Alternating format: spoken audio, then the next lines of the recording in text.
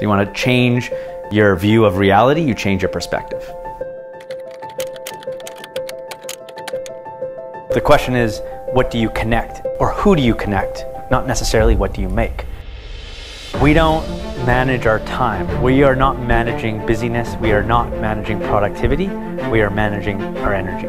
We can tell different stories to different audiences, different stories at different times, and we can allow people to kind of self-discover or self-select their experiences. Creative businesses are perceived as inherently risky more so than any other business, even though it's not true.